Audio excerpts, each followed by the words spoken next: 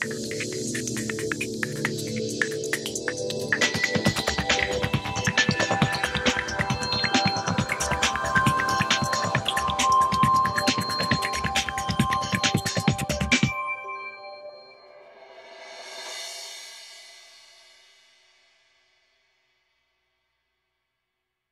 title of my presentation is Preventing Type 2 Diabetes with Mediterranean Diet.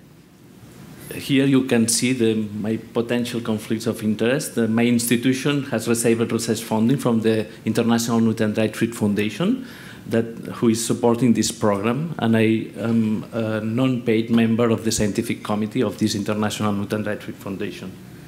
Here you can see other disclosures.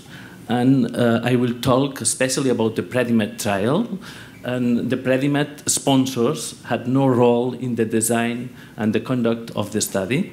So also has no role in the management, in the analysis, in the interpretation of the data, the review and the approval of all of the manuscripts that are in the presentation. As you know, diabetes is a big public health problem. More than 370 million of people in the world have diabetes, and it is expected that in 2030 this will increase to more than 500 million of people. The prevalence of type 2 diabetes is increasing in parallel to obesity. Type 2 diabetes is a potential risk factor for cardiovascular disease, but also for blindness, renal failure, and lower limb amputation, decreasing the quality of life of people affected, and is responsible of 5% of total mortality. And in the next 10 years, it is expected that mortality will increase by 50%. As you know, several risk factors have been identified, risk factors for diabetes. For example, low physical activity, smoking, overweight or obesity, the unhealthy diet or alcohol. And I will like to talk today about the diet. Here in this slide, you can see a summary of meta-analysis of prospective cohort studies on food and beverage intake in relation to type 2 diabetes. And as you can see here in this study that has been published by the group of Professor Frank Hu from Harvard, processed red meat and processed red meat, white rice or sugar-sweetened beverage are directly related to the risk of diabetes. Or, for example, green vegetables or dairy products, whole grains, alcohol, moderation, or coffee or tea have been inversely related to the risk of type 2 diabetes. Here you can see the same, but in this case we are talking about nutrient intake and glycemic variables and type 2 diabetes. And as you can see, M-iron, the glycemic index and the glycemic load of the diet, trans fatty acids have directly related to the risk of diabetes incidence. And, for example, the magnesium content of the diet, the cereal fiber or vitamin D are inversely related to this disease. The mechanisms are unclear, but probably these nutrients or this food can modulate insulin resistance and secretion by different mechanisms, so oxidation processes, modulating inflammation or endothelial function, and probably by this mechanism we can explain several this modulation of the risk of the diabetes. In relation to dietary patterns, it has been observed in several studies that high glycemic index diets and the Western dietary pattern increase the risk of diabetes, whereas a low glycemic index diet, a DASH diet, or a prudent diet has inversely related to the risk of diabetes. And I will talk now about the Mediterranean diet. As you know, the Mediterranean diet is a diet that is rich in olive oil that is used as a main culinary fat, abundant vegetable products, whole cereals, fresh vegetables and fruits, legumes, tree nuts, aromatic herbs and spices for cooking, frequent intake of fish and shellfish, and a moderate consumption of wine, especially with meals, and a low intake of meat and animal products, processed products, milk and milk products, and simple sugars. We have several prospective studies analyzing this association between Mediterranean diet adherence and incidence of diabetes. Here you can see some of these trials. For example, the GC prevention study, the SUN study conducted on university graduates, the EPIC Interact study, the EPIC Greek cohort study, or the health professional follow-up study. In all of these studies, it has been observed an inverse association between the adherence to the Mediterranean diet and the risk of type 2 diabetes.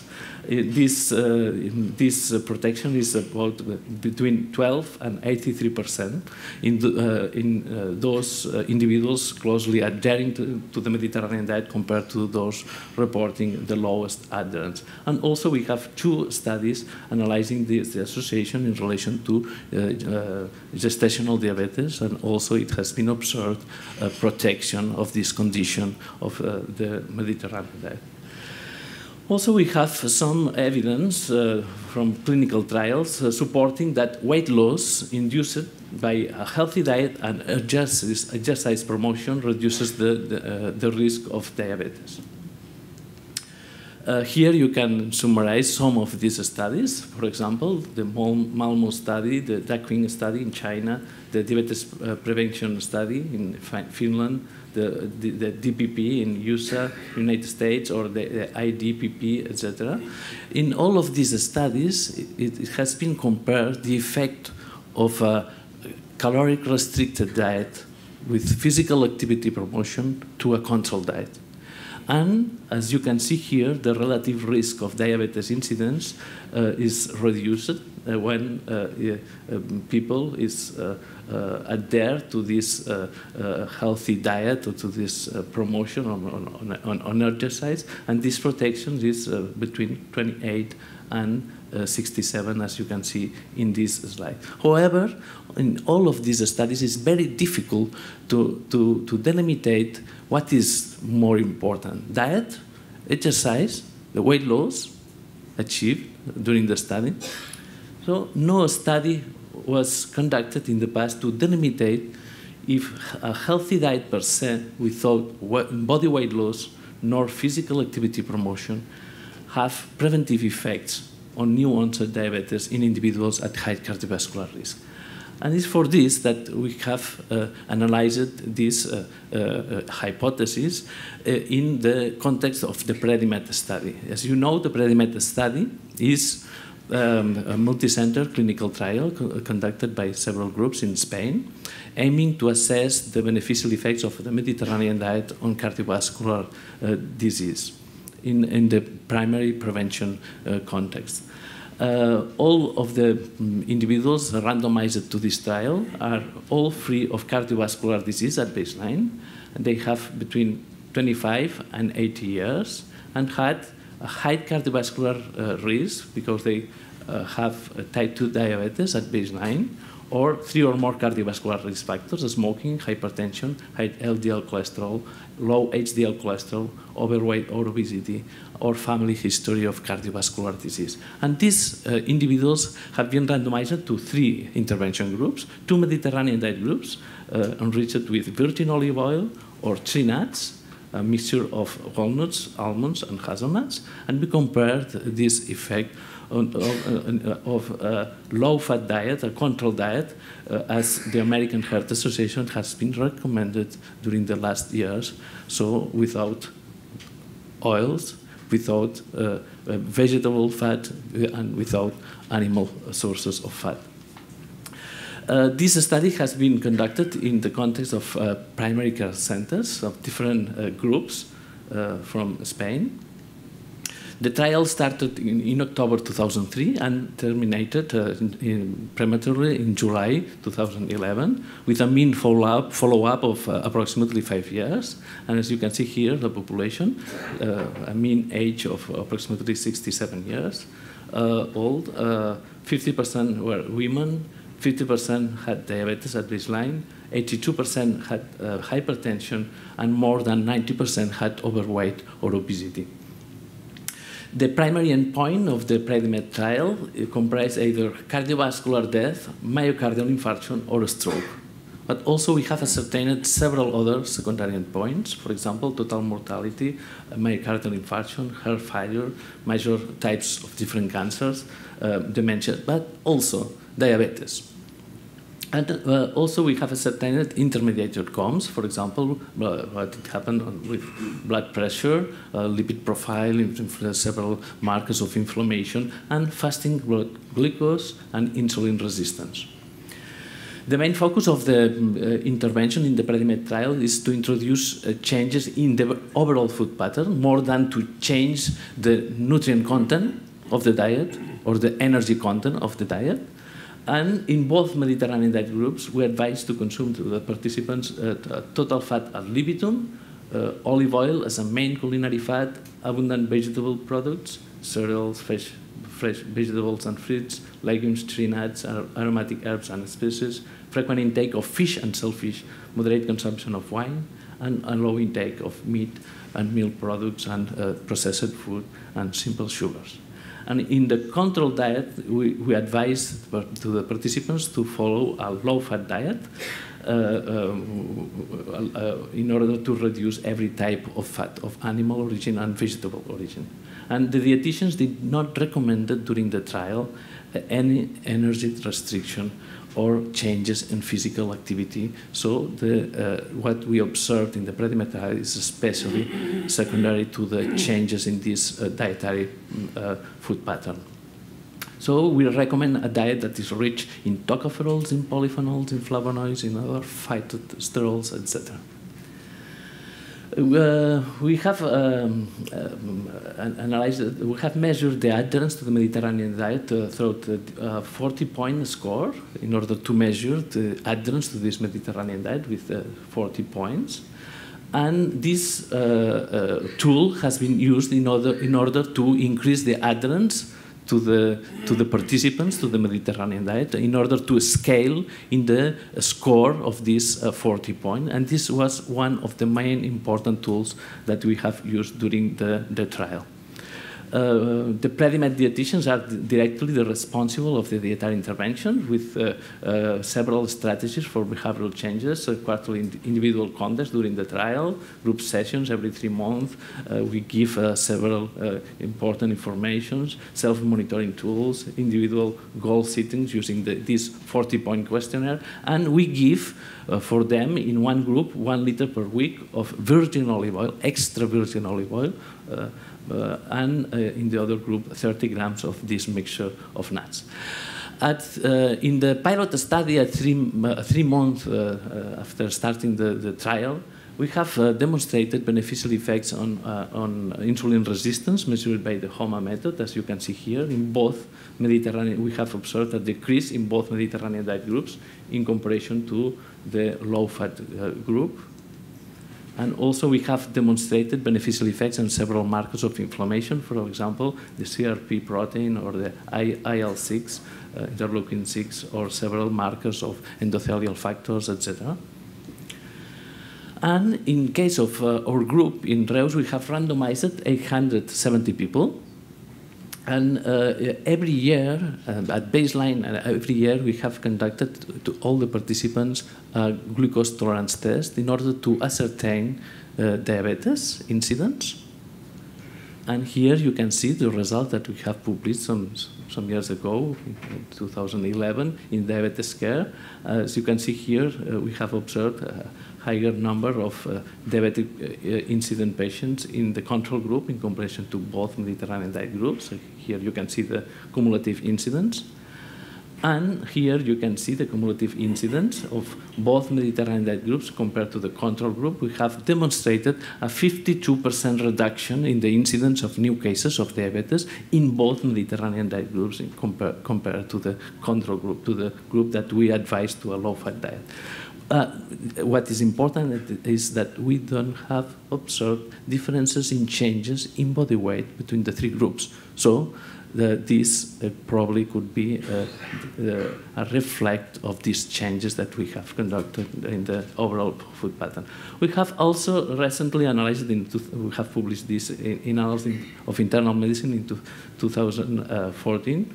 And as you can see here, we have analyzed in all the cohort the incidence of diabetes, and also we have observed a higher number of individuals with incident diabetes in the control group, and we have demonstrated in the overall trial 18% reduction in the risk of new cases of diabetes in case of those supplemented with nuts, and 30% of new cases of diabetes, of the incidence of diabetes in those supplemented with virgin olive oil. And also we have demonstrated that those individuals adhering more to the Mediterranean diet had more benefits in terms of prevention of diabetes, as you can see in this slide.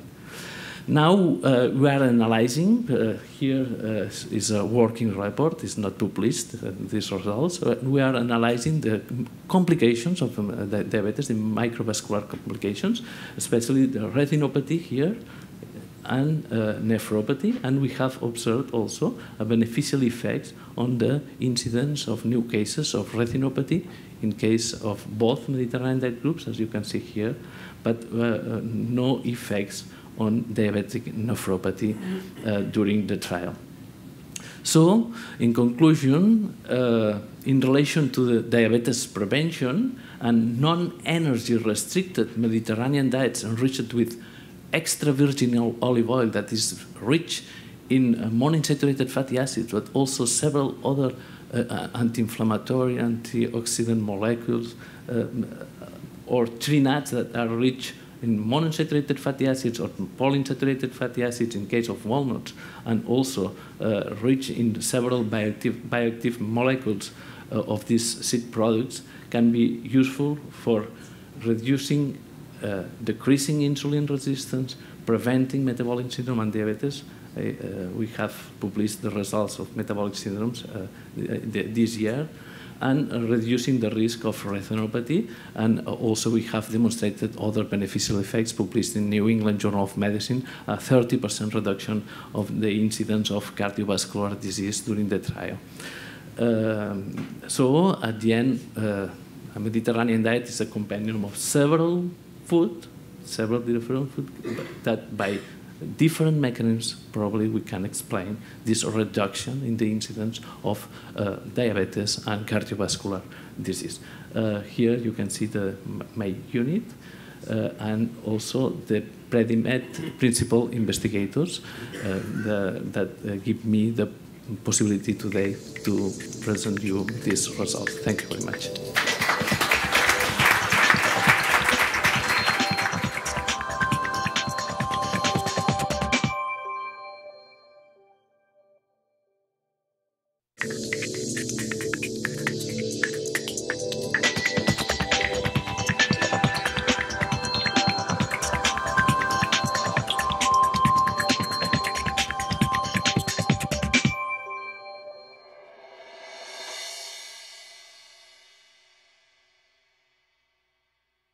I will talk about another dietary pattern, the Nordic dietary pattern, which we have much less data than, for instance, the Mediterranean diet. So this is more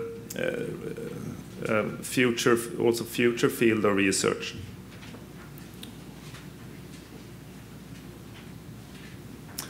To start with, regarding the program, the sponsors of this program for this conference, I have no conflicts of interest or received any support of any of those partners. And regarding commercial interest, I have overall little conflicts of interest. I received some honoraria from Dairy Council UK.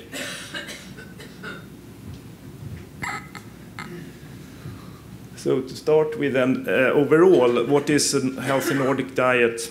Sorry, I think wrong button. Yeah. So that was the first. This is my outline of the talk, and just to define what a healthy Nordic diet is. And I will mainly talk about pre-diabetic stage, the influence of a healthy Nordic diet on metabolic syndrome and pre-diabetes, basically because there are no studies in patients with diabetes. And I will focus this talk on presenting data from, that's first, okay. Presenting data from intervention trials mainly.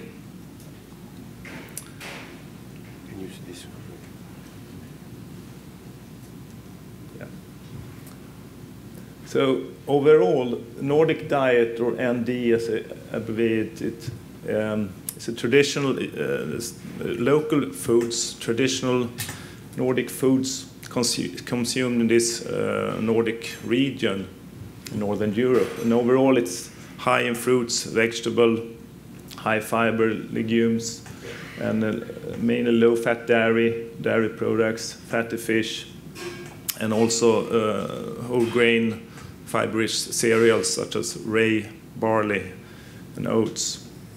So not so much wheat, and but also some almonds and hazelnuts.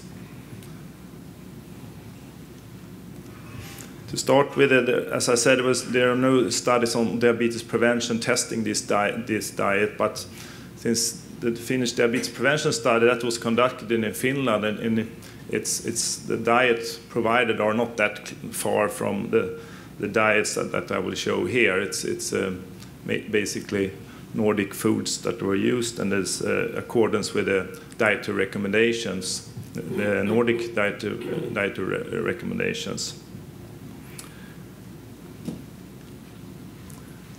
So why eat Nordic foods? So, well, it has been argued that if you're eating foods you're familiar with in that region, that might be easier to adhere to foods that you're familiar with and grown up with, as compared to eating foods that are more exotic or coming from other cultures.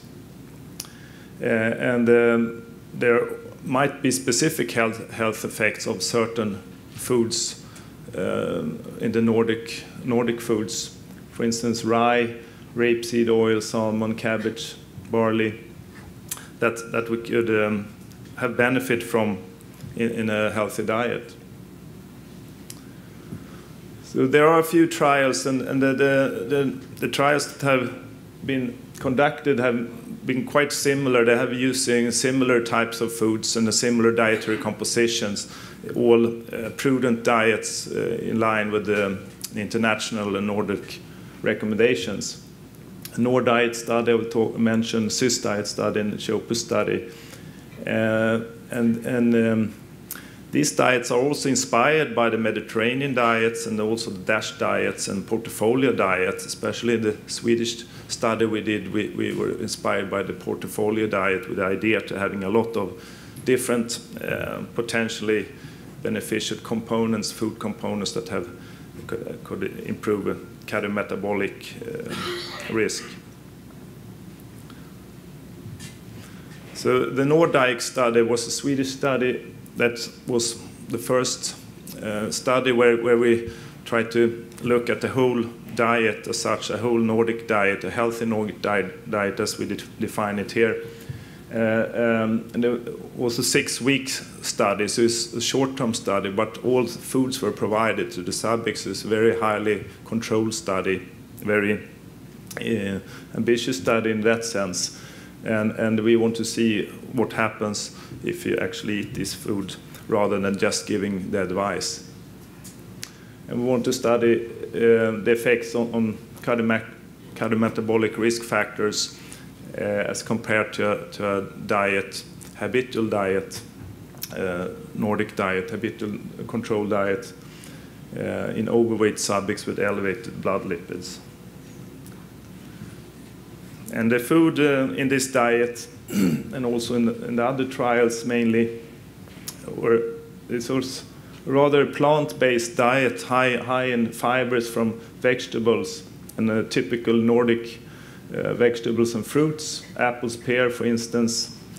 Blueberry, lingonberries are also quite typically used in Sweden and grown in not only in Sweden, the whole Nordic, Finland, Norway, Denmark, Iceland, and also root vegetables, potatoes, spinach, also beans and green peas are good sources of protein.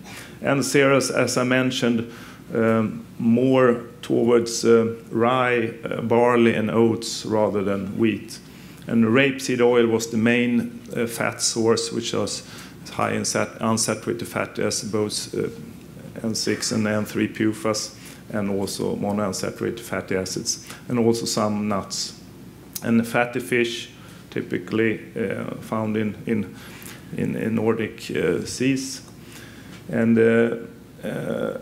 but also the diets were lower in red meats, mainly contained white meats, some moderate amounts of white meats. And in this study was quite lower, moderate in dairy products, and mainly included low-fat milk and low-fat cheese. So this was a parallel study with 88 subjects randomized for 6 weeks, and all, as I said, all foods were provided, and this was an ad libitum diet where you could eat as much as you wanted. So it was not the energy restriction or another calorie restriction.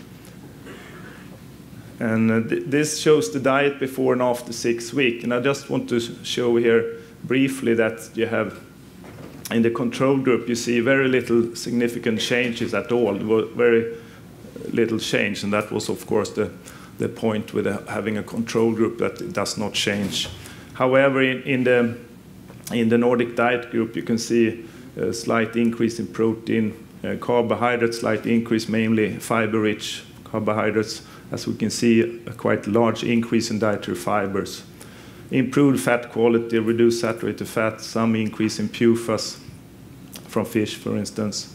And also quite large reduction in salt, because this was a diet to accord with the dietary Nordic nutrition recommendations. And if you look at the overall effects on cardiometabolic risk factors, there was quite pronounced effect, especially on the blood lipids, which were the primary outcomes. As you can see, about 20% reduction in LDL cholesterol, but also blood pressure was quite markedly reduced, fasting insulin reduced, and also body weight reduced, despite this was not a weight loss trial, and that was probably due to the high amount of fiber and low energy dense foods they were receiving. We also had a subgroup continue for additional 4 weeks. So the first 11 subjects continued, and in that group we saw, if anything, more further risk reduction in the risk factors. So we did not see, suggest any plateauing of the effects after 6 weeks.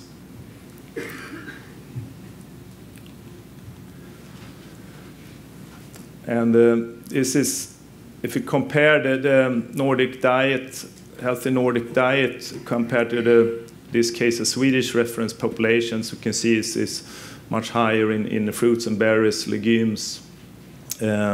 Also in this study here, it was not significantly increased in cereals, but that was partly due to there was very high intake overall in this population. But an increase in fats and oils and fish, for instance, but also lowering of sweets and desserts and added sugars. And all the details we have described also in this paper, if you want to see more how the diet and foods were composed in the Nordic diet.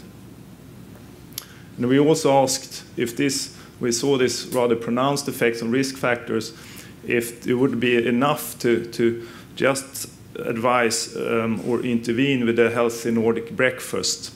And that had not been done. So we wanted to compare healthy breakfast as the only intervention compared with a controlled breakfast, only in breakfast eaters.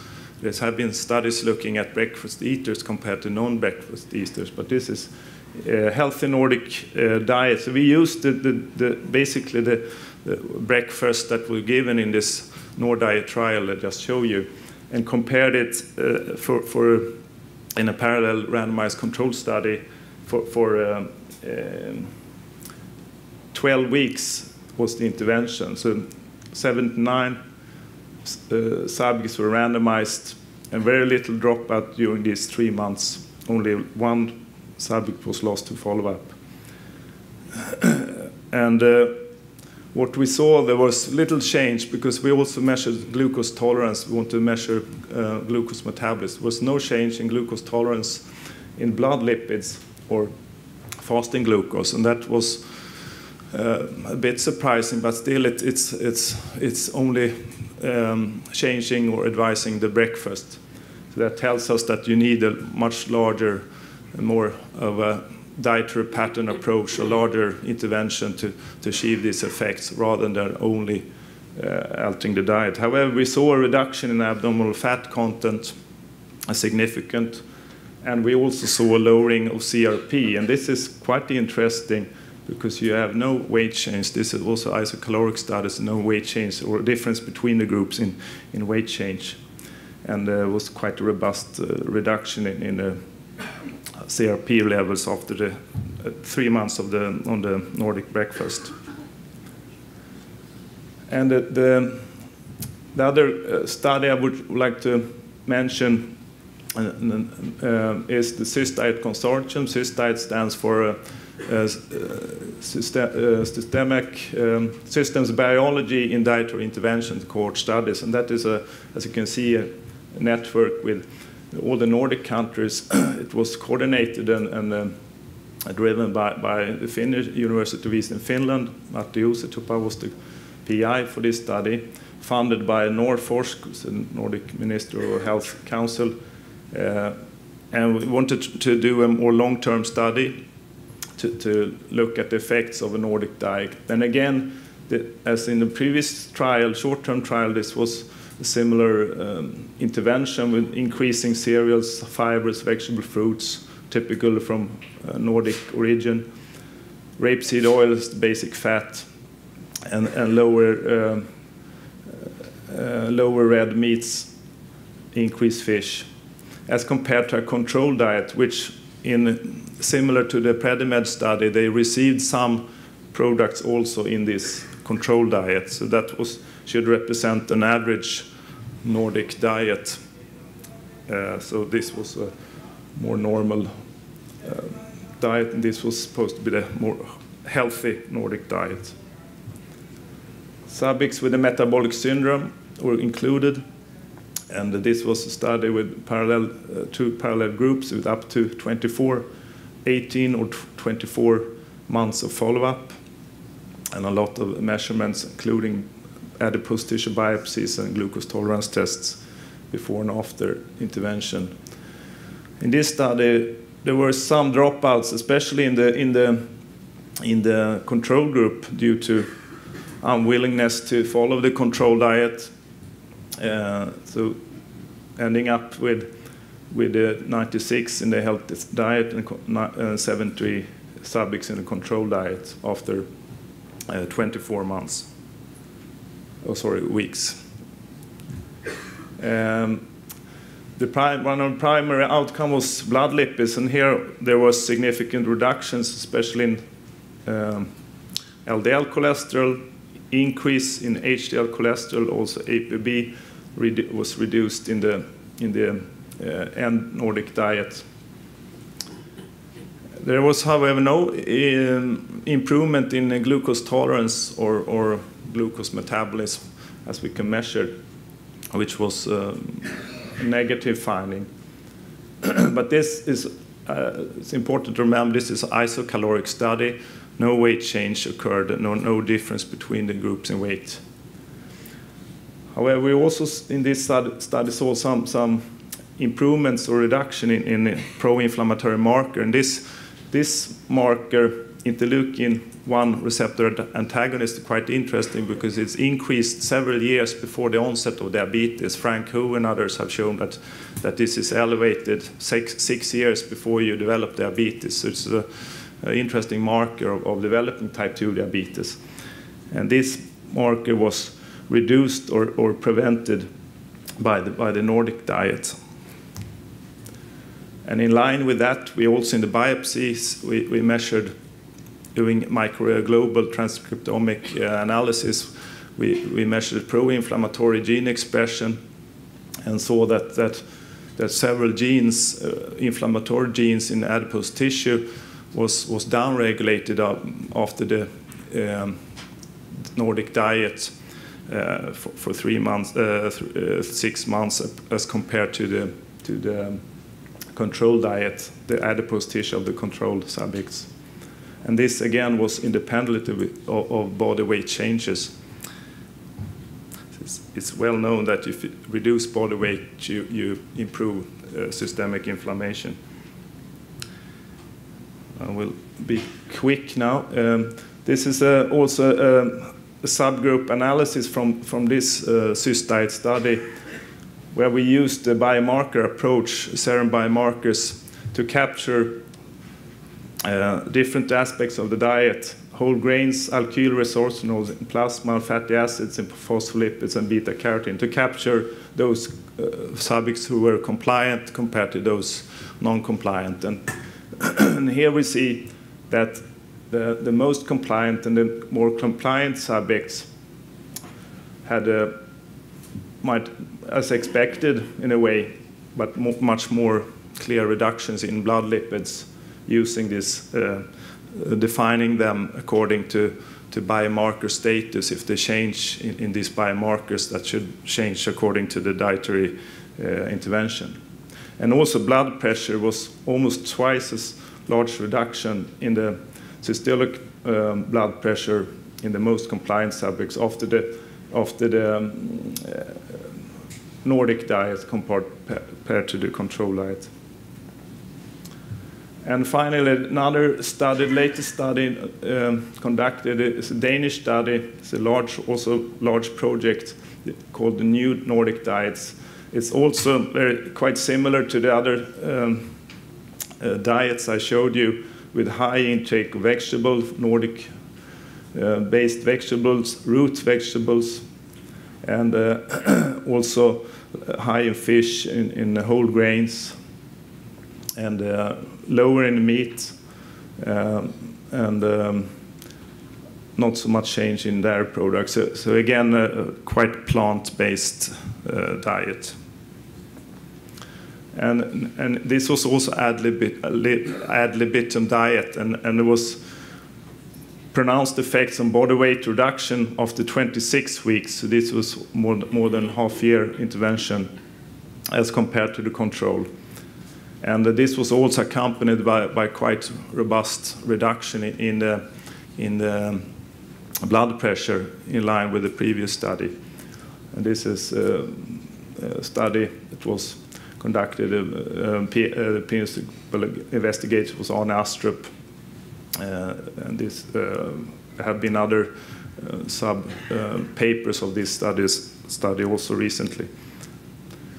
They did a subgroup analysis on patients or subjects with prediabetes, and in that subgroup they saw significant reductions in the fasting insulin markers of insulin sensitivity. However, as you can see, there's 14 subjects in the Nordic diet, and this is control, only 5, so I think we need to be a bit careful when we look at this data. But still, there was indicating beneficial effects on insulin sensitivity. And finally, there have been a few large cohort studies where you use this Healthy Nordic Food Index, which is a scoring index where you have root vegetables, fish, whole grain rye, whole grain oats, apples and pears, and cabbage as the key foods. So the higher you consume, the higher scoring. So there's no negative scoring as you have in some other health indexes, for instance. So this is only these are the only foods based included in the scoring.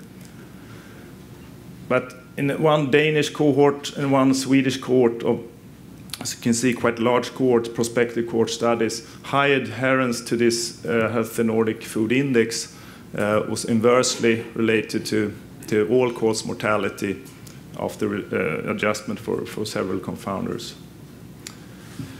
So to summarize, healthy Nordic diets are mainly plant-based diets, high in local vegetable, legumes, fruits, berries, but also a lot of fatty fish and some dairy foods.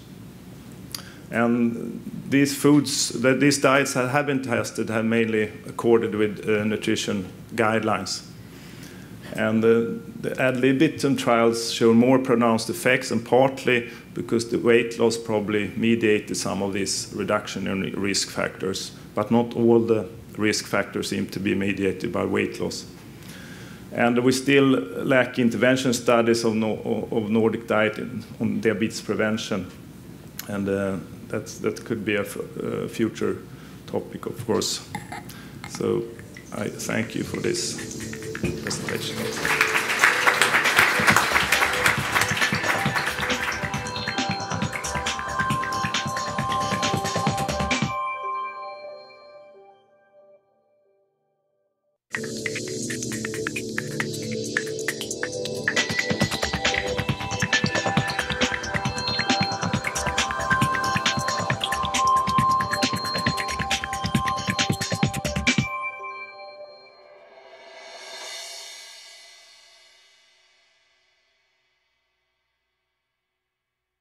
I'd like to talk about vegetarian diets and diabetes.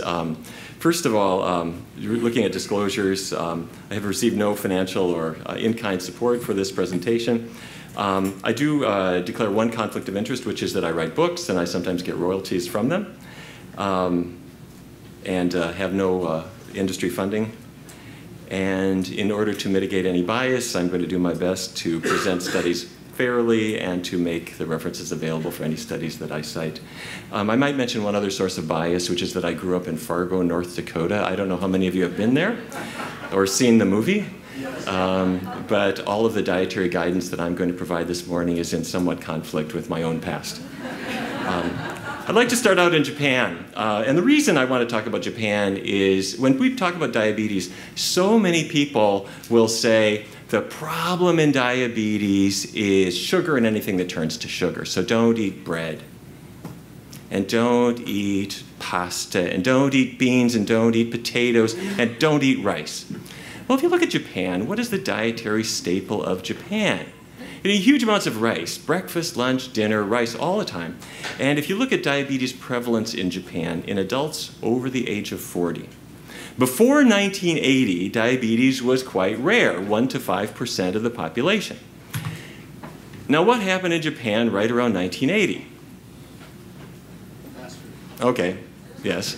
As my friend Bill Castelli from the Framingham Heart Study always says, when you see the golden arches, you may be on the road to the pearly gates. May be true. Meat came in. This is not traditional Japanese food.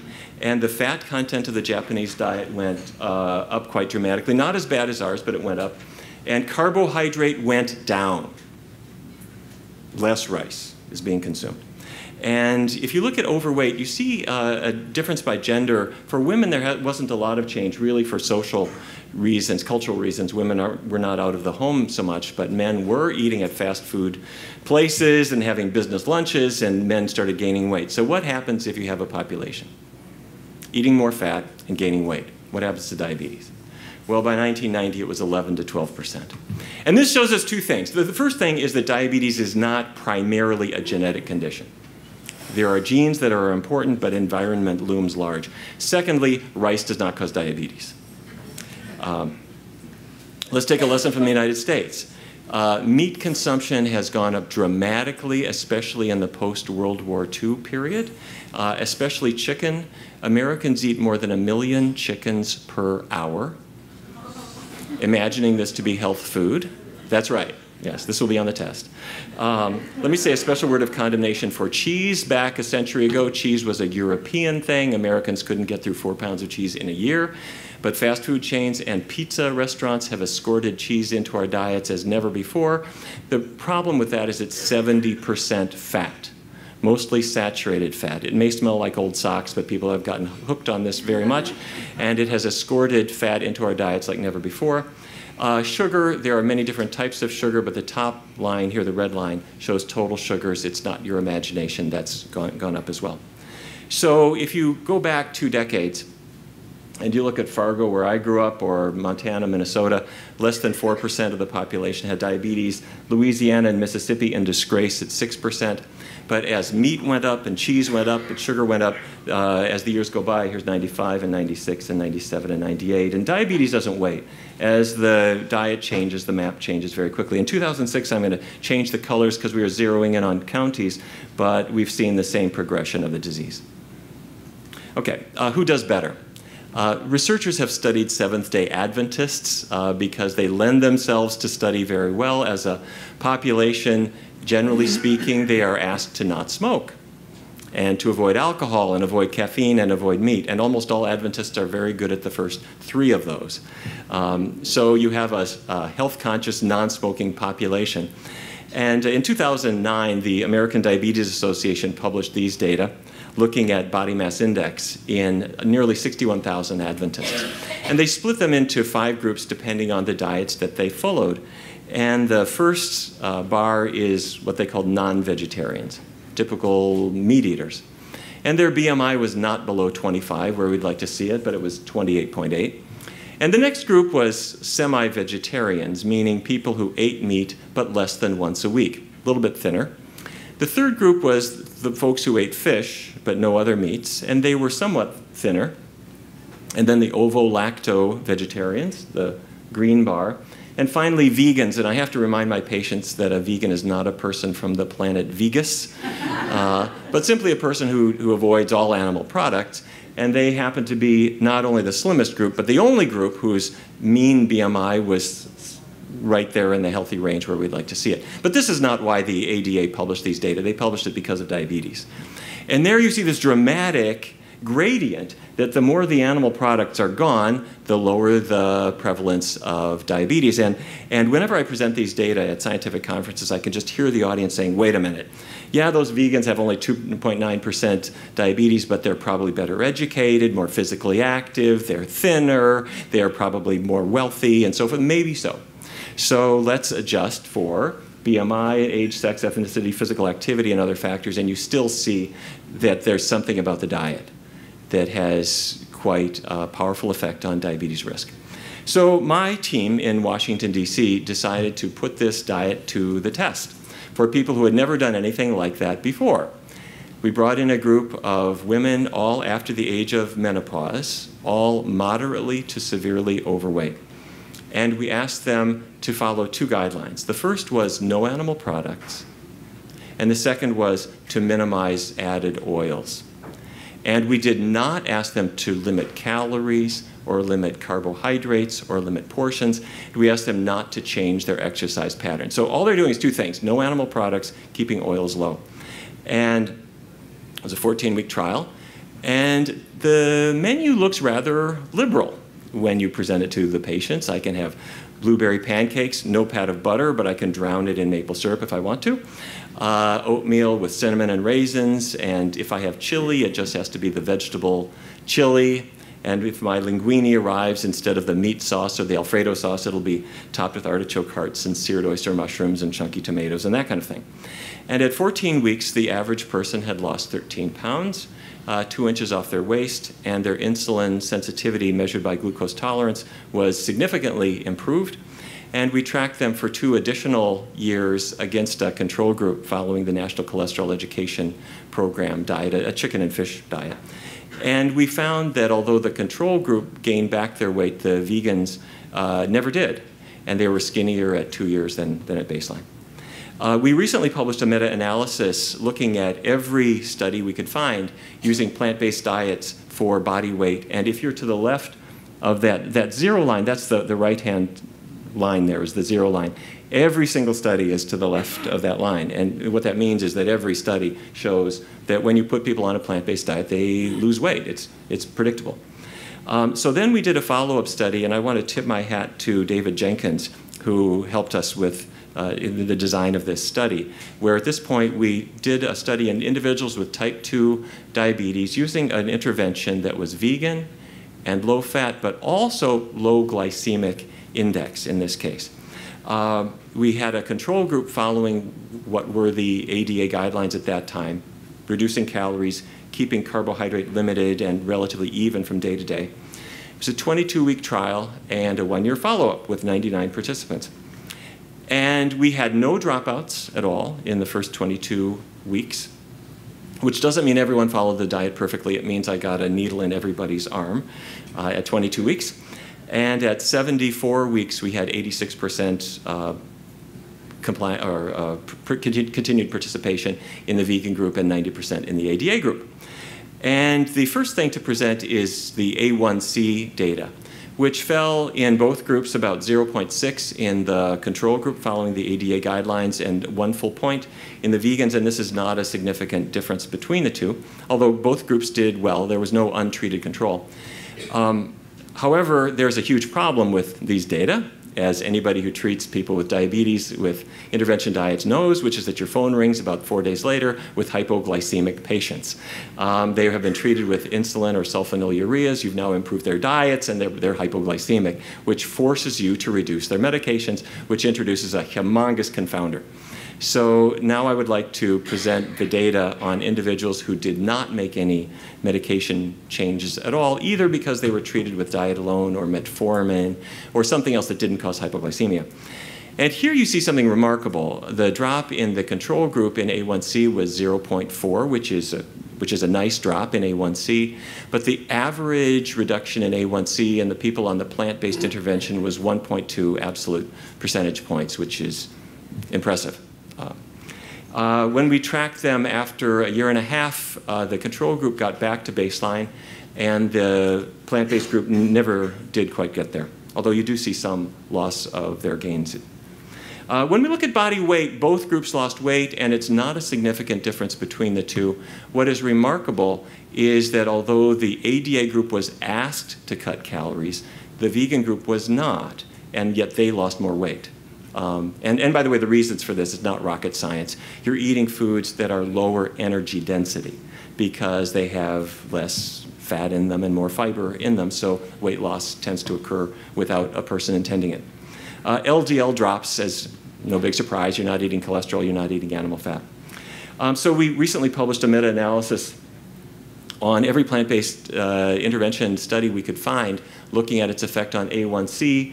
And there's the 0 line in the middle, and as you can see, every study looks to improve hemoglobin A1C. So the effects are quite striking. How does this work? What I just said is that people were eating rice and beans and spaghetti and high carbohydrate foods with no caloric limit, yet they lose weight, their cholesterol goes down, and their diabetes gets better. And so I'm asked this quite frequently, and I find myself drawing on the back of a napkin at the airport for the person who's asked me this question, what's going on in the body as best I understand it. Let me share this with you, because I also share this with patients. This is a muscle cell, which is the site of insulin resistance, of course, also in the liver. And the glucose is trying to get into the cell with the assistance of insulin. And so the insulin key will attach to that receptor and signal these the cell to open up to receive glucose. That's what's supposed to happen. And a person with type 2 diabetes has insulin, and they've got receptors, and the binding is fine. There's no problem there. The problem is inside the cell. And when I was a child, there was a favorite trick that some of the neighbor kids played, which was to put chewing gum in the locks of other people's houses when they weren't home. And you would arrive home, and your key would no longer open your door. Well, you don't have chewing gum in your cells, but what you do have is fat that is accumulating inside the cell and stopping that insulin key from being able to function. And you can think of this as accumulated beef fat and chicken fat and fryer grease getting in the cell. Now, the situation is somewhat more complex than that, but not a lot. And as that fat accumulates, insulin resistance worsens. So how much animal fat is in a vegan diet? Well, there isn't any.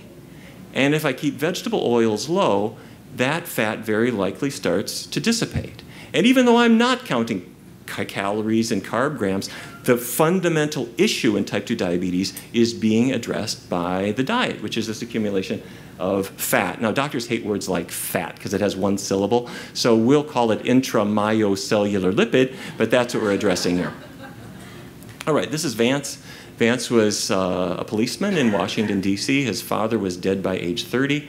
Vance was 31 when he was diagnosed with diabetes. Late 30s, began the vegan diet, lost 60 pounds, stopped his diabetes medications. His A1C dropped from 9.5 to 5.3, which is good A1C to have.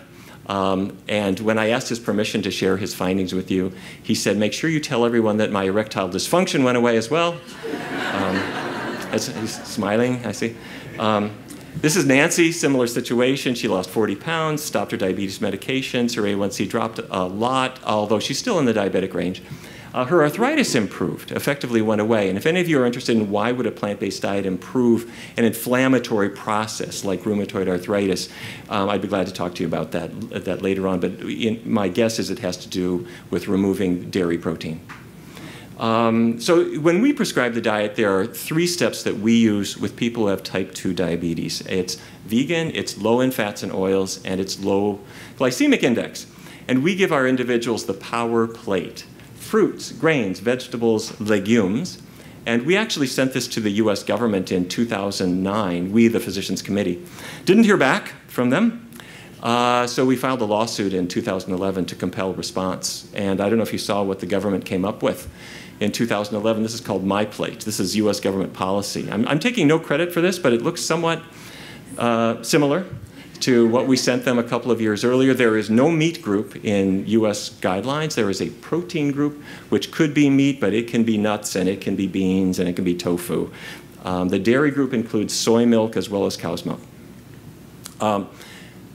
The last thing that I would like to talk about today is how the heck do you prescribe this? Because many, many patients will say to me, I do that in a minute, but my family's going to divorce me, I'll have to live in the garage, I don't know how to make this work, I'll never get a lunch date again, and doctors are afraid to prescribe it. So we have developed a way that breaks us into 2 steps, and I have never seen anyone unable to do it. And I'd like to describe, for any of you who are clinicians, how to work with patients on this, because it's very easy and it works better than other diets. The first is invite the patient to just check out the possibilities. For the first week, you do not ask the patient to make a change. They're just checking out the possibilities. You give them a piece of paper that says breakfast, lunch, dinner, snack, and ask them to try out different foods. So for breakfast, if they haven't had oatmeal since they were a kid, now is the time to cook it. And if they've never tried almond milk, let's see how that is. And then for lunch, I never had a pizza without cheese. Will that work? This week, we'll try it. Try the veggie dogs. All they're doing is testing out the possibilities. And they go to an Italian restaurant and discover that they're happy to make them a full meal that's entirely without animal products. Same thing with Mexican cuisine. The bean burritos and the veggie fajitas are fine. Chinese, even easier. They're a little bit wedded to their bottles of oil, but it's quite easy to do the vegan part, and you can negotiate about fat content. Extra points for Japanese because it's very often quite low in fat overall. When the person goes to the sandwich place or the taco place, this may not be the pinnacle of culinary art, but there are plenty of choices that the patient can try. So after a week, they come back in with their sheet all filled out, and they said, I've got my breakfasts and lunches and dinners, and at that point, you go on to step 2, which is let's try a 3-week test drive. All vegan, all the time, 3 weeks. At the end, the patient will do it because it's only 3 weeks. At the end of that time, what they discover is, number 1, they're healthier. They're losing weight, their blood sugar is down, they're feeling better. Number 2, their tastes have changed, which they were not expecting and you didn't tell them was going to happen. But you remind them, do you remember when you switched to skim milk? At first it was kind of watery, but you sort of got used to it. And then if you ever tasted whole milk again, what was that like? Oh yeah, you're right. I don't like that anymore. It's too greasy. When you lighten the diet, the first week on a vegan diet, it does feel light. You're going to think, I've got to acquire a taste for folk music now. Break out the tie-dye, okay, I'm vegan, swell. The second week it starts to make sense. And you discover there are lots of websites and books and products all over the store that are kind of cool. And you discover there are many celebrities and former US presidents and their vice presidents doing exactly this diet. And it's a lot easier than you thought. And then we also never give a patient a diet and just send them home. We always schedule a weekly class. And I just want to show you quickly how we do it. It can be taught by a dietitian, a nurse, a physician, a health coach. I like to have at least 10 patients because if it's fewer than that, they feel they're under the microscope a little bit, but not more than 20 because they get lost. And you can mix diagnoses, diabetes, dyslipidemias, weight issues, doesn't matter, it's all the same intervention. And we have a curriculum that I will give you for free at pcrm.org. You can download it and please use it. The agenda starts with a weigh-in. The patients come in and they are weighed privately by a female staffer. And we always do that just because we've learned that a lot of women don't like having a man look over their shoulder at the number on the scale. And then for the first half hour of the group, they go around the room and each one describes their successes and their challenges. I lost 3 pounds, but I got a wedding next week. And the other group members say, well, what can we do before we get there? And then the second half of the group, we do some kind of education, a video, a PowerPoint, or something like that. And again, we have a whole series that we'll give you for free. We have additional materials, the nutrition guide for clinicians, we give to every second-year medical student for free. We have nutrition CME. We have an online program called the Kickstart, in which every day you get an email for 3 weeks with menus and recipes and cooking videos and a free app. There's no commercial sponsorship for this and there's no charge. It's in English and Spanish and Mandarin, and we have one for people from the Indian subcontinent, also have recently started a Japanese program for this. We have had 430,000 people go through these various programs. And lastly, I would invite you to come to Washington July 31st when we are at our most sweltering. We would love to have you come to our International Conference on Nutrition and Cardiovascular Disease, where we'll talk about the origins of heart disease in childhood, perhaps in utero. And maybe just one quick word. It's very important for us to be specific. When we talk about diabetes, it's not about eating right and exercising and avoiding sugar. It's going to a plant-based, healthy diet. Exercise is good, but that alone is not going to eliminate the diabetes thing. Avoiding sugar is a smart idea, but that alone is not it. That's like saying lung cancer is all due to radon. Some of it is, but there's a lot bigger issues that we've got to deal with. Finally, it's really important that we make noise. A generation ago, we dealt with tobacco. And the tobacco industry was big. And we were afraid of it. But my hospital finally made the decision that we were going to ban smoking in the hospital, which we did, biting our lip, and within 2 weeks we knew we'd done the right thing. And every hospital, and every restaurant, and every business, every government building has done exactly the same thing. Today, that's where we are with food. We're fooling around with it, knowing we've got to do something. But if we take action, we can win there too. It means being specific, giving our government ministers the cover that they need. They need to say, doctors want this. That's the reason we're doing it. If we do that, I'm convinced that we can win. Thank you very much.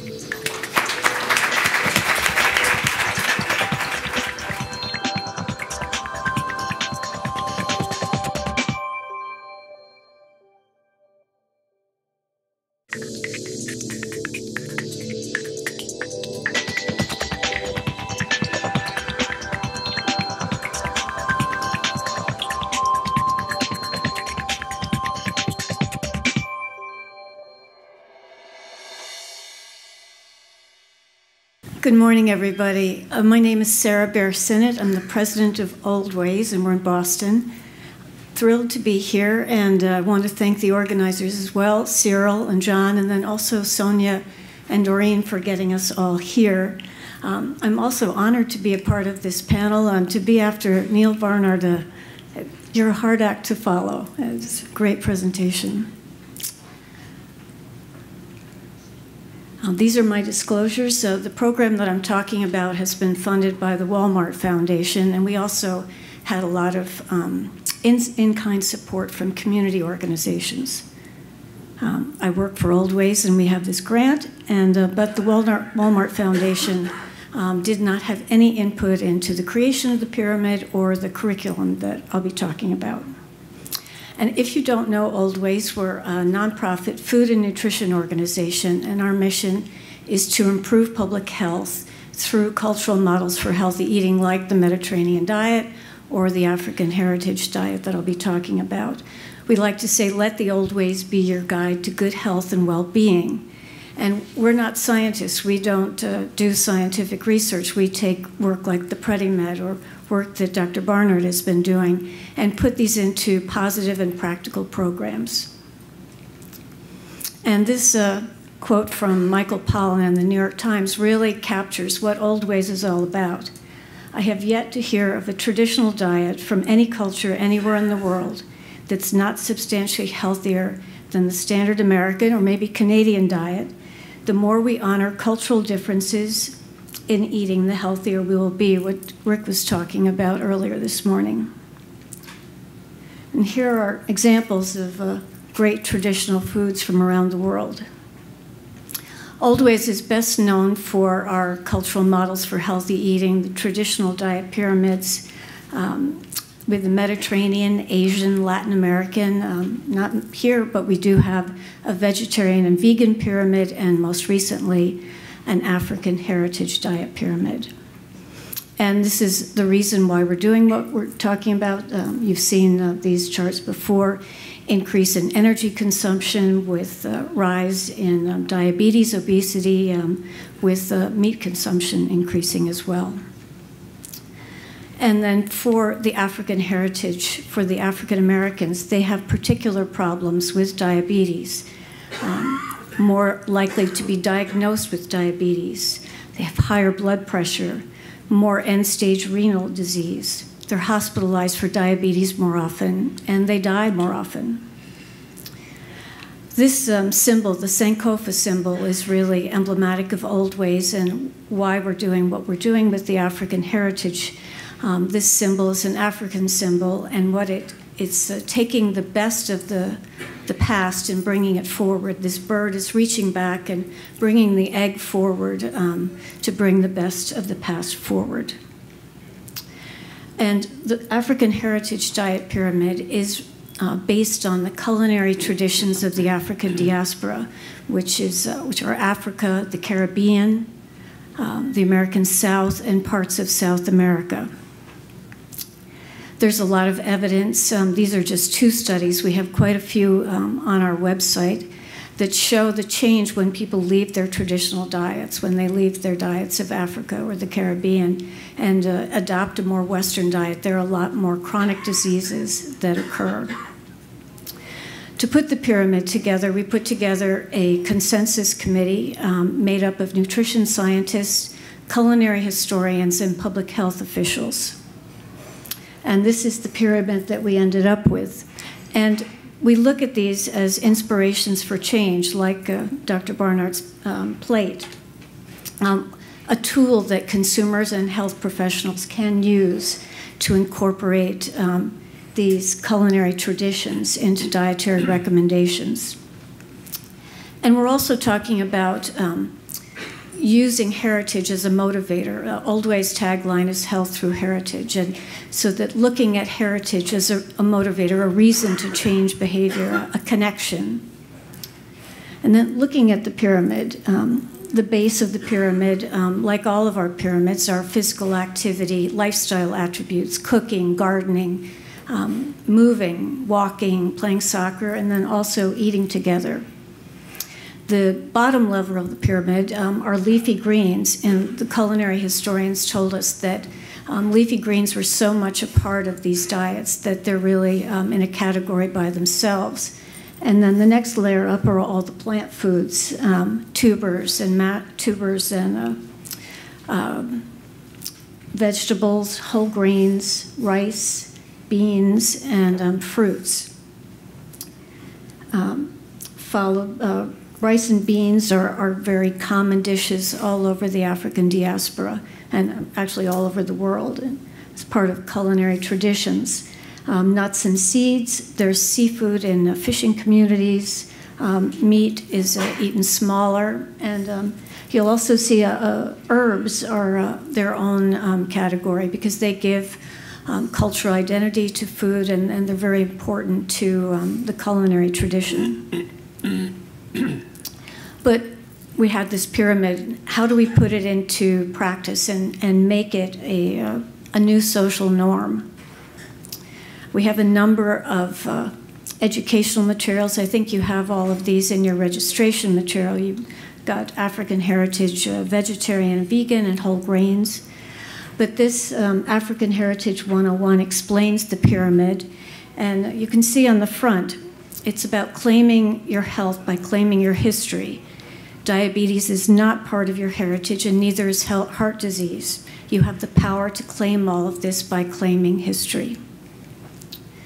We have a number of resources on our website, setting up a kitchen, a pantry, African Heritage grocery list, also recipes. This is a jollof rice, a West African dish. Health studies, a food glossary, and we have a quarterly newsletter. We also put together plates. We call these plates from the different regions of the diaspora. We put together a soup, a rice and beans dish, and a protein dish for each of the 4 regions: Africa, South America, the Caribbean, and the American South. We have a continuing education program for dietitians to learn the science, but also to learn about the food and embrace the food traditions. We may have a new hot cuisine. You'll be seeing African heritage restaurants. And most importantly, we have a 6-lesson nutrition and cooking program called A Taste of African Heritage.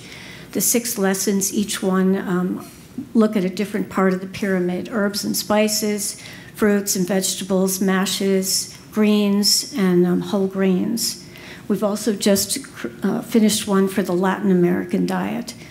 And we've taught these, we started out with a 15-site pilot and followed it up in 2013 and 14 with 100 sites that did this class. And we measured, we took surveys before and after the class, looking at lifestyle changes, behavioral changes, but we also measured weight, waist circumference, and blood pressure.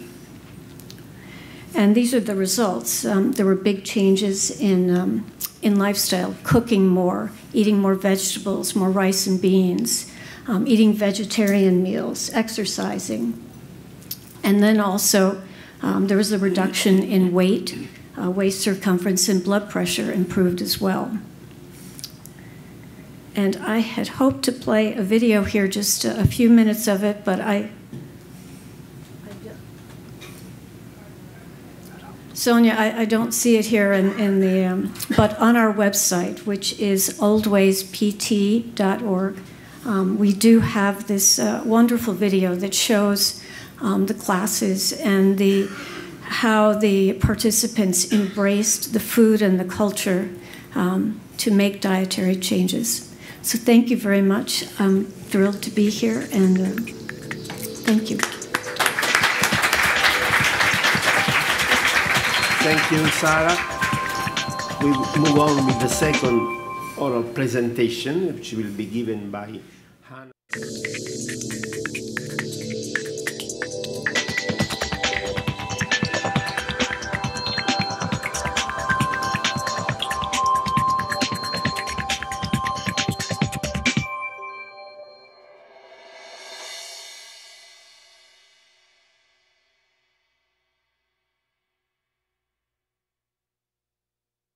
Good morning, everyone.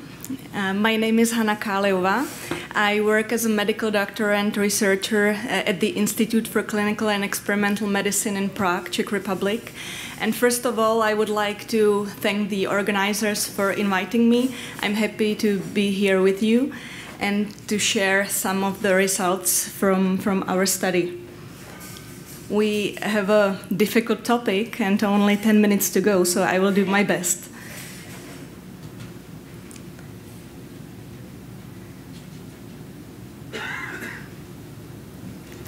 So first, this work was supported by Ministry of Health of Czech Republic.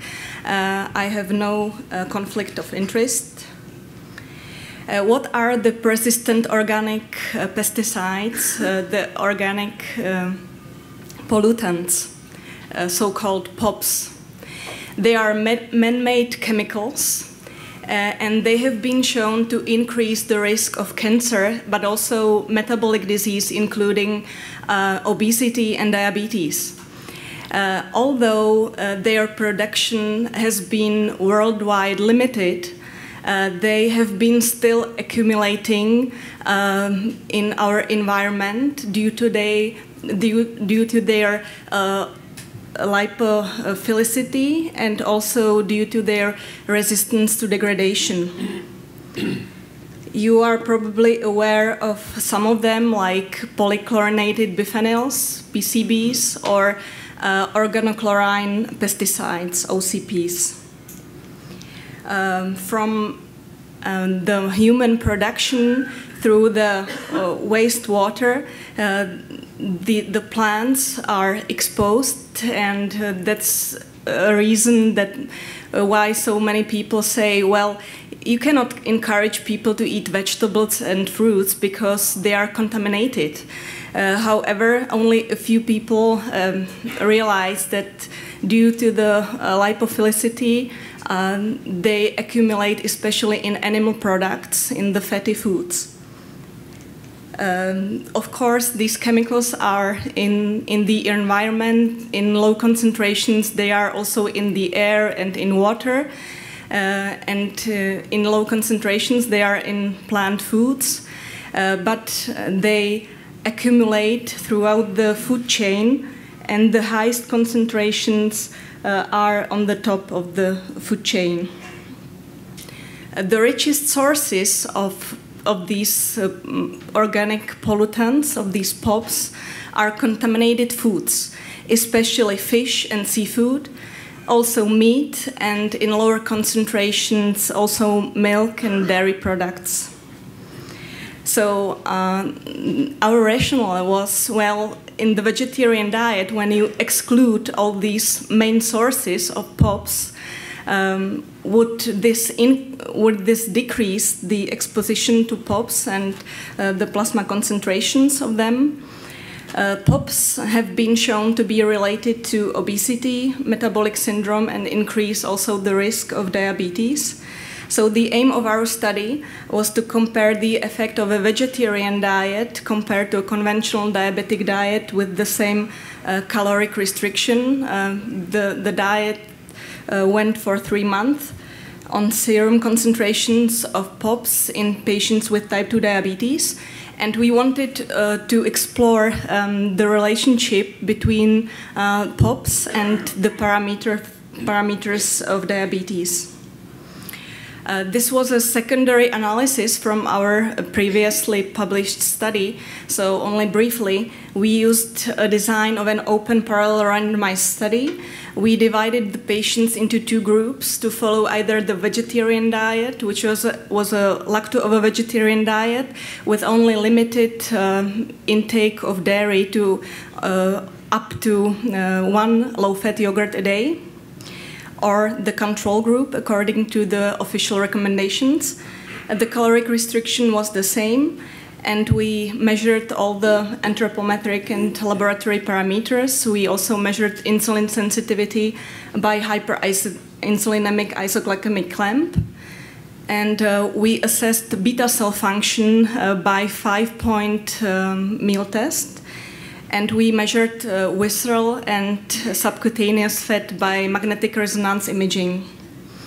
We measured serum concentrations of 44 POPs by high-resolution gas chromatography and mass spectrometry. For statistical analysis, we used repeated measures ANOVA and a multivariate regression model for assessing the relationships between the changes of serum POPs and the metabolic parameters. Our study group consisted of 74 patients with type 2 diabetes treated by oral hypoglycemic agents who were matched in age, body mass index, and HbA1c. The vegetarian diet contained much less cholesterol.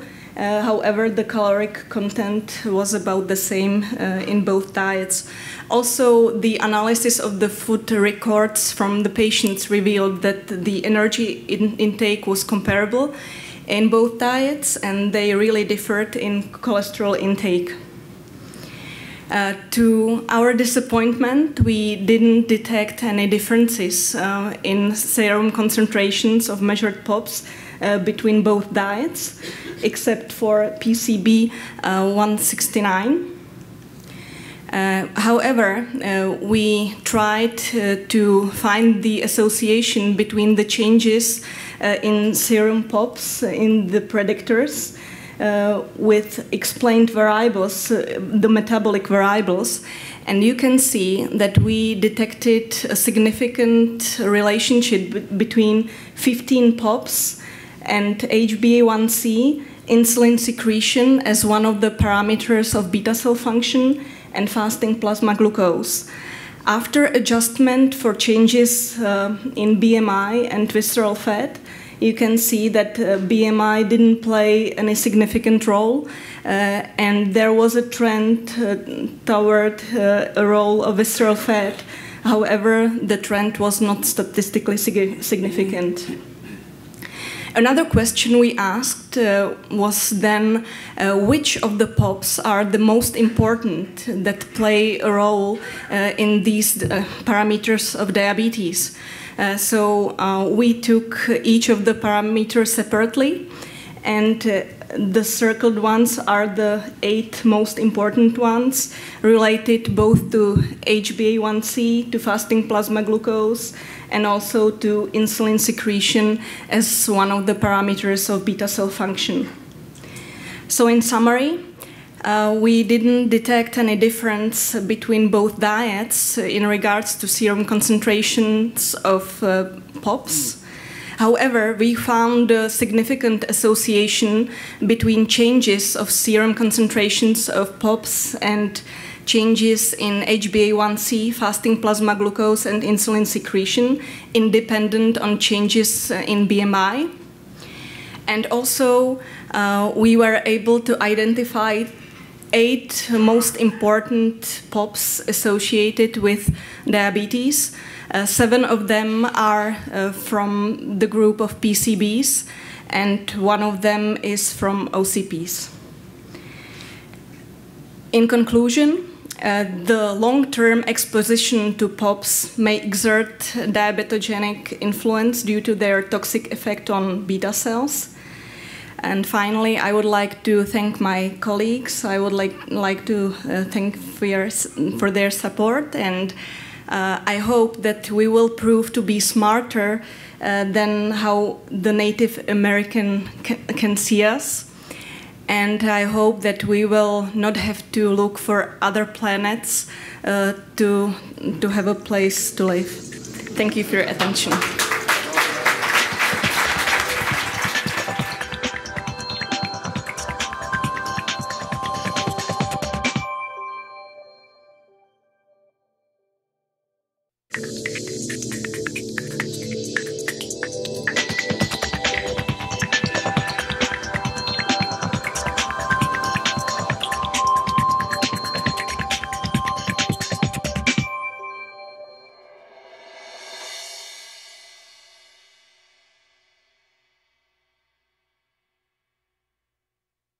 Angela Rivellese, Naples, Italy.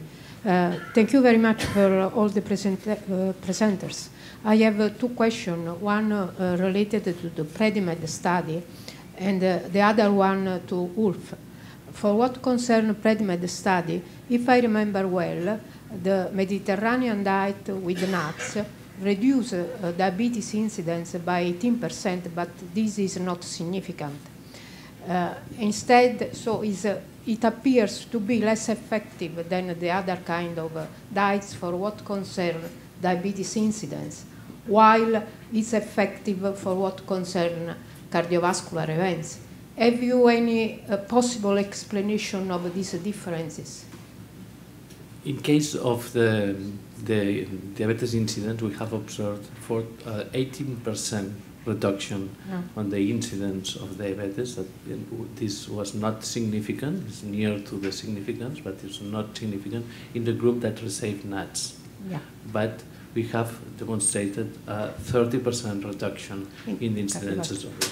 We don't have explanations of these differences, but all this reduction is in the same direction, and probably we don't have power in order to demonstrate these beneficial effects on nuts. Mm-hmm. But we have observed the same direction, because the composition, the polyphenol composition of nuts and olive oil are very similar. There are differences, but both groups are very rich in polyphenols and are food that are rich in monounsaturated fatty acids, polyunsaturated fatty acids in case of walnuts. So I suppose it's a change. And one for Ulf. Looking at the composition of your healthy Nordic diet, I was really impressed. The composition in terms of nutrients, by the fact that this composition was exactly the same of the composition of the diet rich in fiber that we have used for many years in our intervention studies. So with the different traditional foods, we can achieve the same, but exactly the same composition of diets. And since this kind of diets in our hands are mainly effective in the postprandial period, have you data, especially on glucose metabolism, on the postprandial data? Thank you for this comment. We have not done much postprandial studies yet, only glucose tolerance tests, and where we did not see so much in one of these studies I showed, but that was not designed to study that. But so no, we have not done postprandial, for instance, meal tests, standardized meal tests. That would be interesting. So that remains to be done.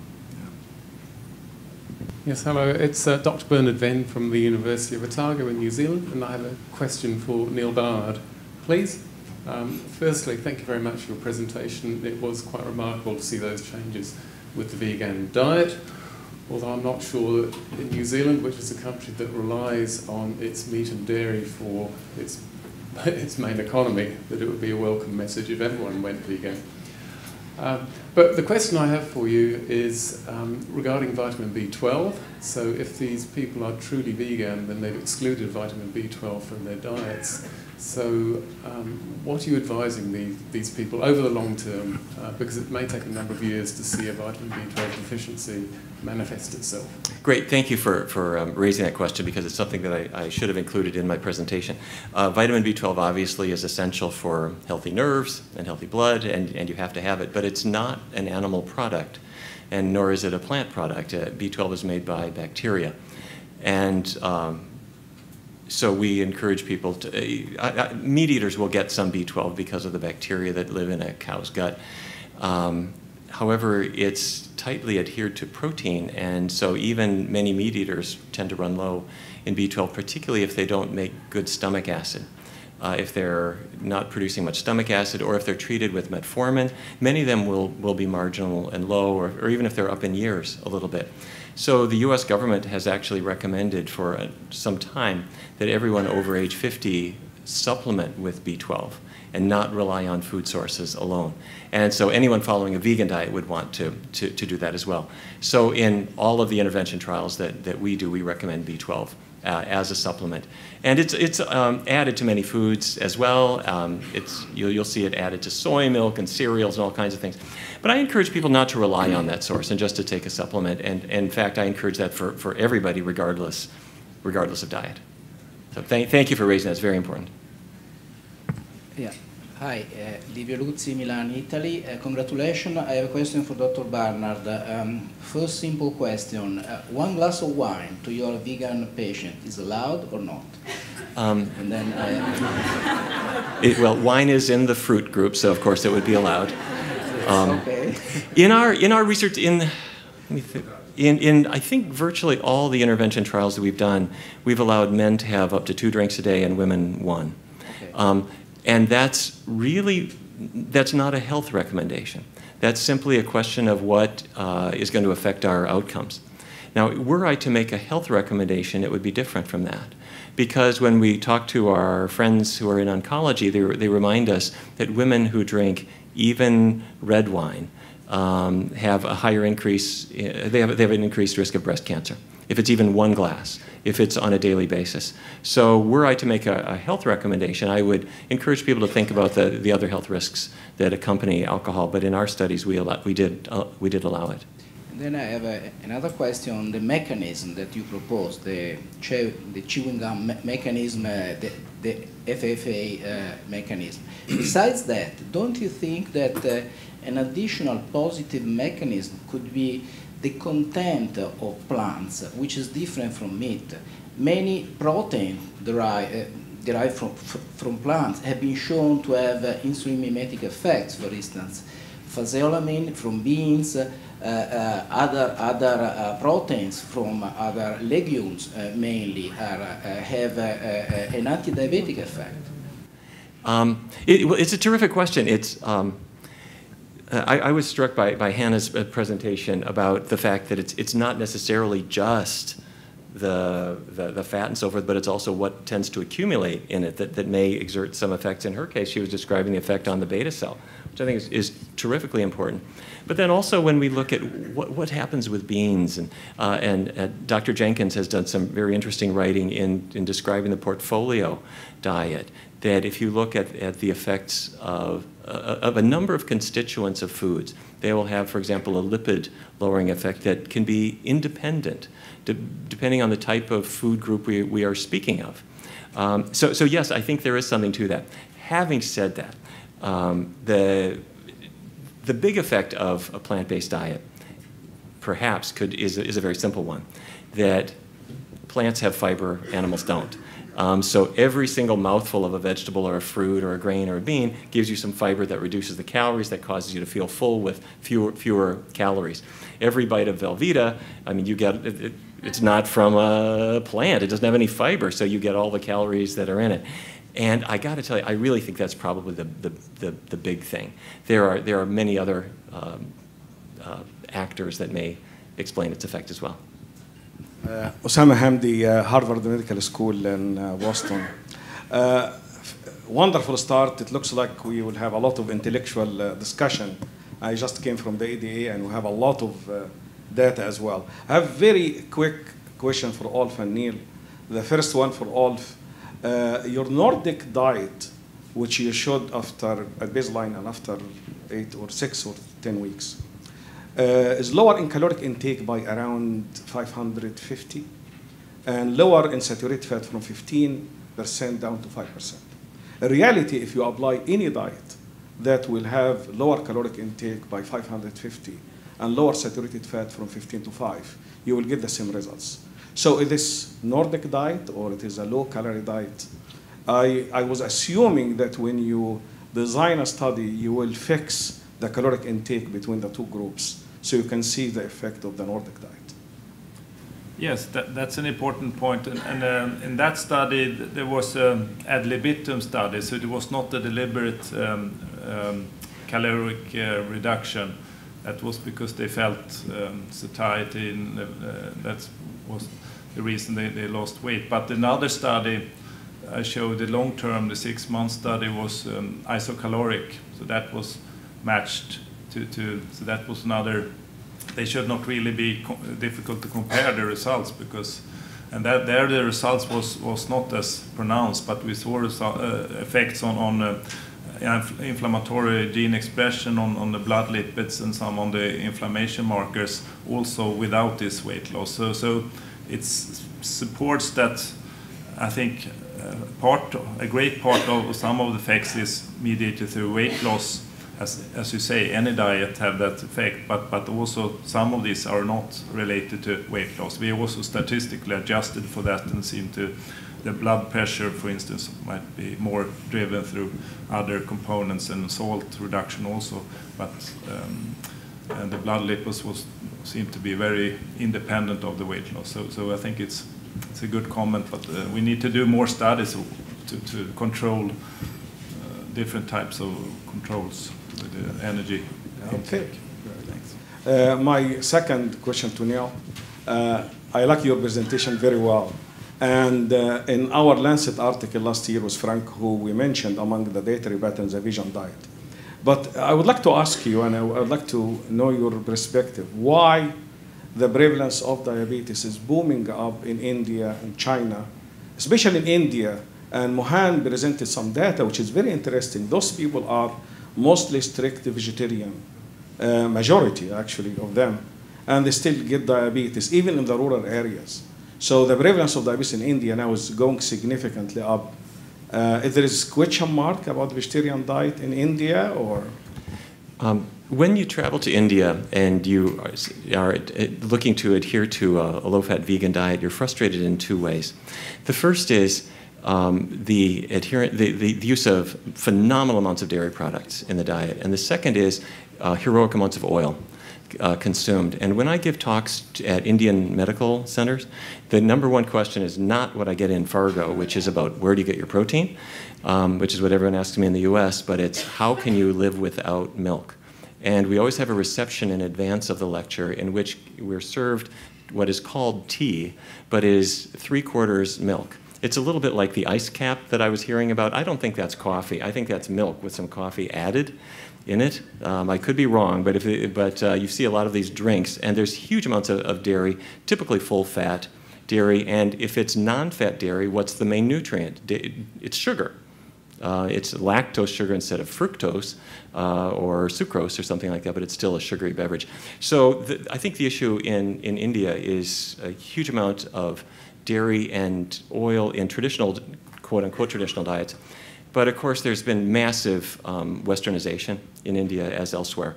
And when you look in any city in India now, you're quite impressed by Pizza Hut and other Western chains now in the airports and on the street, and a vegetarian diet being respected as the quaint practice of our forebears that we now conveniently ignore. But dairy has been shown to reduce risk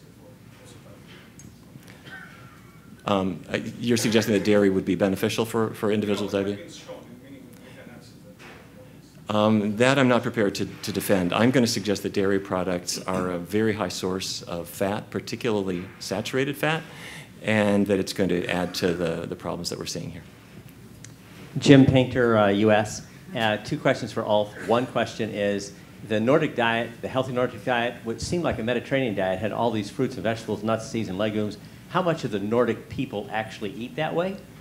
And the second question is, you talk about rapeseed oil. Well, in Canada, we talk about canola oil specifically because they want to make sure they don't say rapeseed oil because of the erucic acid.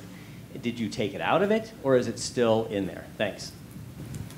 I'll start with the rapeseed oil. Yeah, it's not there. So it's basically the same as canola oil. It's very similar. So it's no uric acid in the rapeseed oils. And then about how many Nordic people that adhere to this healthy Nordic diet, I think it's not so. It's a minority, as in all populations. There are too few that are adhering to the nutritional recommendation, the national nutrition recommendations, and maybe Ursula have a good answer on that. How many? Well, I think it's like less than 30%. I would guess is adhering to this healthy Nordic diet in the Nordic countries, and I agree it's close to similar to the Mediterranean diet, which just use it's a similar diet in many aspects, but they just use maybe olive oil instead of rapeseed oil and have some other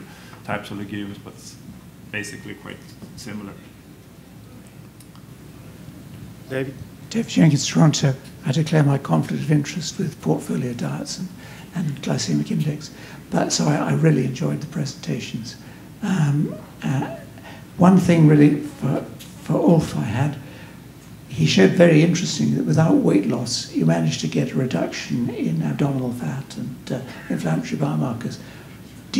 Is that common across all the diets, especially when you've got weight loss? Do you get even more abdominal fat reduction and better CRP, or is it just something that's long term that you see in the long term? Do you need a long term? Can your more acute studies where you've shown you actually get weight loss, do you actually repeat the same things as you get in the longer term without weight loss? That was seen in 3 months, and the abdominal fat reduction was not seen in the isocaloric, strict isocaloric study, but it was measured with waist circumference, and it was not a significant reduction, but that was, as I said, no weight loss. So I think we need to do more studies and looking at long-term versus regarding abdominal fat and the inflammation. But I think that's a very interesting finding that we see this reduction without weight loss, which is at least in 2 studies. So yeah. Final question. Yeah, I'm Fred Browns, Maastricht University, Netherlands. I have a question to Jordi and a link to Neal also. So two points. Jordi, the choice of the control is always essential to show effects of the experimental leg. And in your studies, you have the Mediterranean diet, but the control is a diet in which you cut out the lipids as much as possible. And I would say that is a control diet which is on the unhealthy side. Now, you see benefits of the Mediterranean diet versus control. And what I would like to know is how much of this benefit is explained by the unhealthy effects of the control. So what are changes versus baseline? That there may be a difference. So I would like to hear your comment on that. Yes, this is impossible to answer. It's very difficult to answer because we compare two different interventions. No, what we have changed in the Predimed study is the overall food pattern. And I think this is one of the important things in order to explain the results. Because, for example, we have used the 40-point score in order to measure this adherence to the Mediterranean diet. At the end of the follow-up, during the follow-up and at the end of the follow-up, we have observed little changes in the total food pattern. But we have observed significant differences in 11 of these 40 points. So I think that at the end, that we have observed is the result of changing the overall food pattern. Small changes, but small changes that at the end are changes, important changes in order to explain this reduction on incidence of cardiovascular disease or on incidence of diabetes. And it is impossible to say what is the part of the healthy diet that we promote, the changes that we have promoted in the both Mediterranean diet groups in comparison to the control group, because in the control group we have also observed some beneficial changes in diet. Yeah, but you have a baseline where you start. So if you compare versus baseline, you will see the effects of both, and then it may be that it's not significant, whereas versus control there is a significance. Now, there's one thing that triggers me. In the Mediterranean diet, you say include fish, include oils, etc. Neal says exclude the fish, exclude the oils, that's beneficial. If I would be a consumer, I would get lost here. Now what should we do? And I would like to hear your comment on that. Go ahead. I start? Please. Yes. It depends. During the last years, scientific researchers have been focused on fat. Fat is bad. And I think that it depends on the type of fat. It's the same that yesterday we were discussing about the amount of carbohydrate. I think now we have proofs that the type of fat and the type of carbohydrates are more important than the amount at the end. So I think in case of the Mediterranean diet, fat is a healthy fat. It's fat from vegetable origin that is completely different as saturated fatty acid. And in case of carbohydrate, it's the same. The Mediterranean diet had a low glycemic index and low glycemic load. So I think that fat is not bad. It depends on the type of fat. And in case of Mediterranean countries, we consume approximately 35% of the energy or more as fat, but it's vegetable fat, in form especially of virgin olive oil that is very rich in polyphenols, in several phytochemicals, and it's the same case of nuts. Nuts are very rich in monounsaturated fatty acids, in polyunsaturated fatty acids, and in polyphenols and antioxidants. And it's for this that this type of fat probably is better oxidized also, has several benefits that can explain that in the Mediterranean countries we can consume more amounts of fat. Need a very short comment, please. Very short answer, yes. I certainly agree that different fats have different properties, and that's quite dramatically so. What unites them all is that they all have 9 calories per gram, compared with carbohydrate, which has only 4, and that's something that's often forgotten. And when you have a patient who's got diabetes and they're trying to lose weight, and you want to limit the most calorie-dense foods, if you're starting with sugar, well, that may be number 2. Number 1 is the lipid content of the diet, and where you really see this coming in is with a salmon enthusiast who forgets that Chinook salmon is 50% fat and Atlantic salmon is 40% fat. It's a sponge filled with grease, basically. And they're wondering, why am I having trouble losing fat? I'm only eating good fats. And it's true, their thighs are filled with good fat. And so their cells maybe as well. So where we arrived at this is by following the epidemiology, finding that the fish eaters do better than the beef eaters, but not nearly as well as the people following a vegan diet. So that's guided our work. Thank you. So I thank all the speakers, the discussant, and also on behalf of Ursula, I thank all of you for participating in this very intensive session.